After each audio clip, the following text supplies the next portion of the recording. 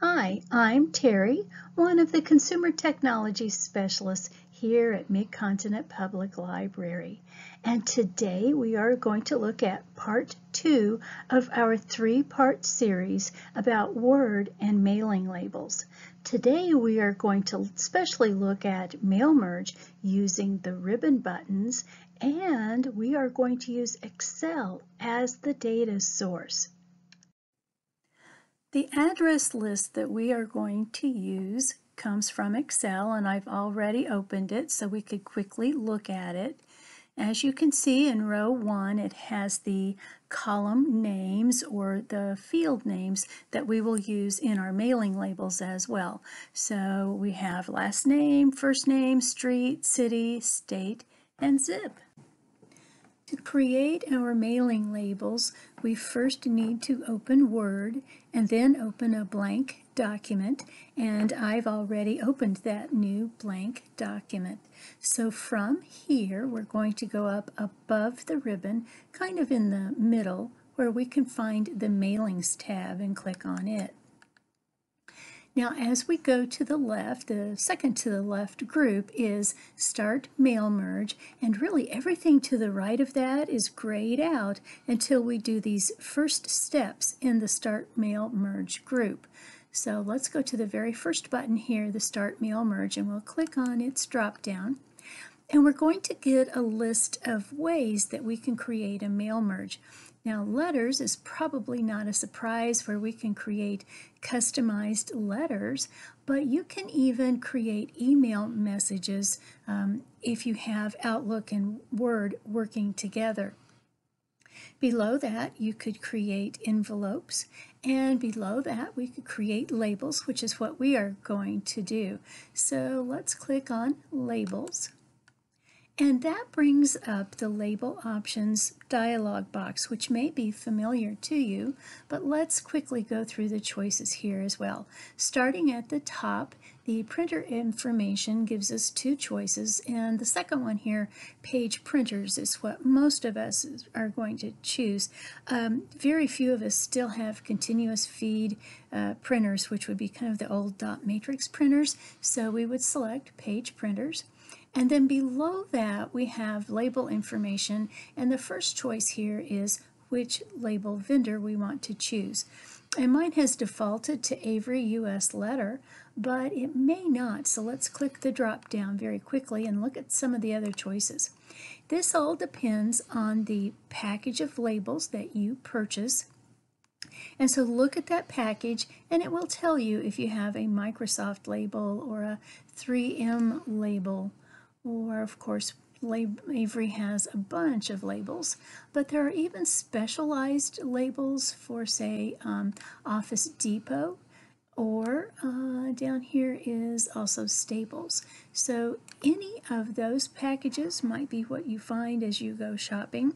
Quite a few of the packages, when you look at them, will also give you an Avery equivalent, as Avery is kind of the gold standard here. But we'll go back to our Avery US Letter choice. And then below that, that brings up a list of product number. And Avery has bunches of different kinds of labels and postcards that you might want to choose. So scrolling through might take a while, but what I'm going to do is click just on a random choice and then very quickly type the number that I know I need, which is 5160. There we go. And sure enough, we have address labels. Now on the right, it gives me some very basic information about that label.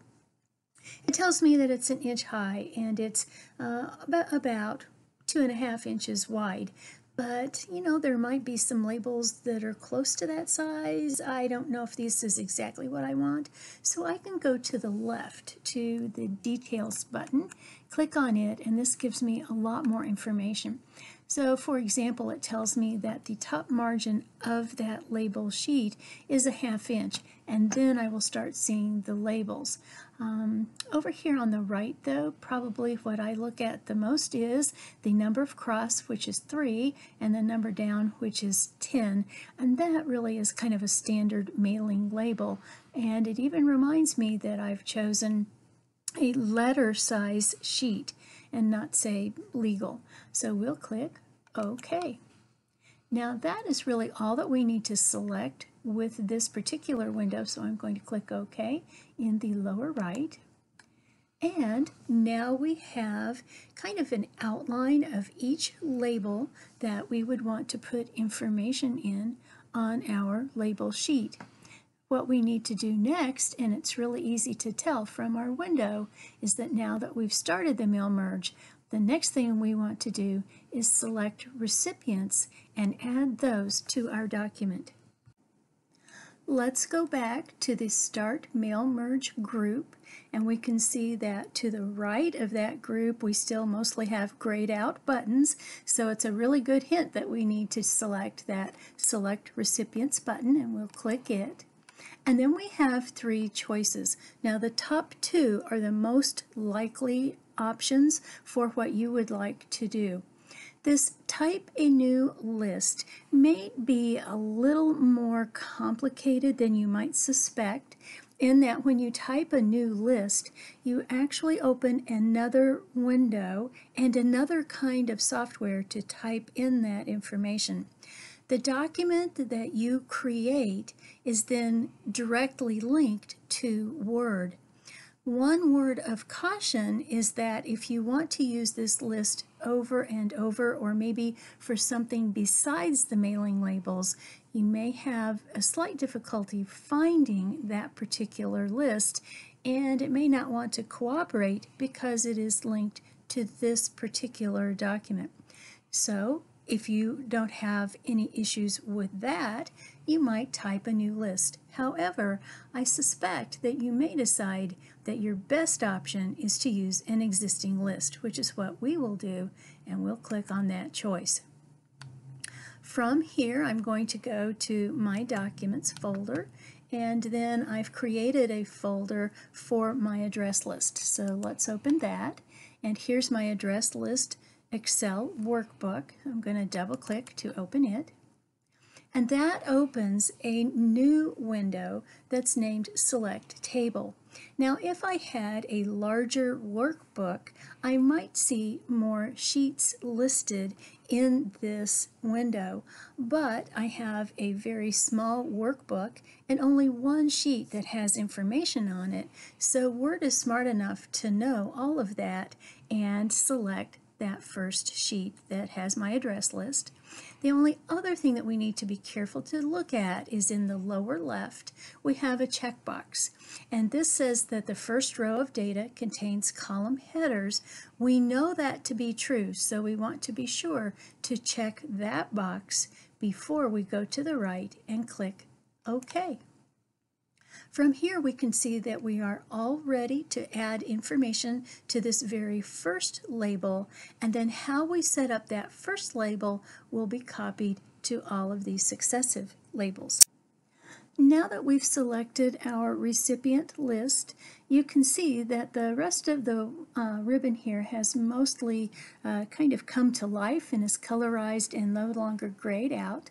But let's look at this last button in the Start Mail Merge group, which is Edit Recipient List, and we'll just look at it briefly. But when we click on it, we can see that this could really help us, especially if we have a really large list and we want to, for example, select some of the people but not all of the people. We could check and uncheck boxes.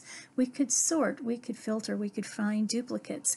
And as for especially large mailing lists, this could be a really big help, but we're going to close out because we want to use all of our people in our list.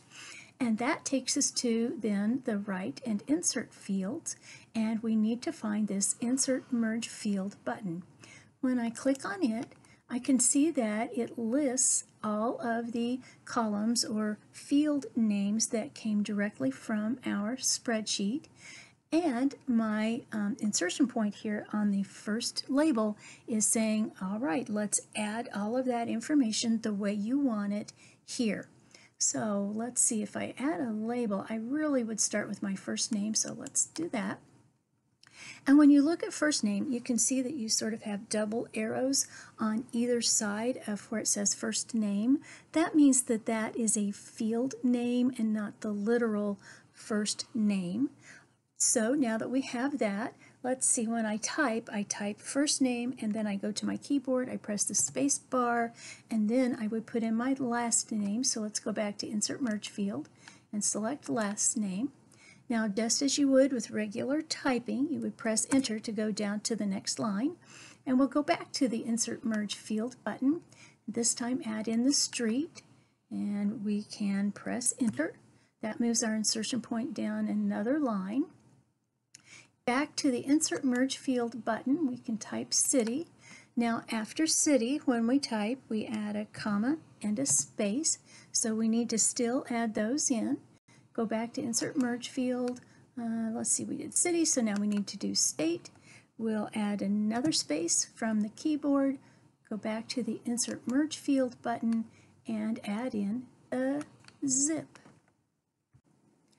This next step, once we have all of our field names on our labels the way we want them, is a step that I personally just forget once in a while.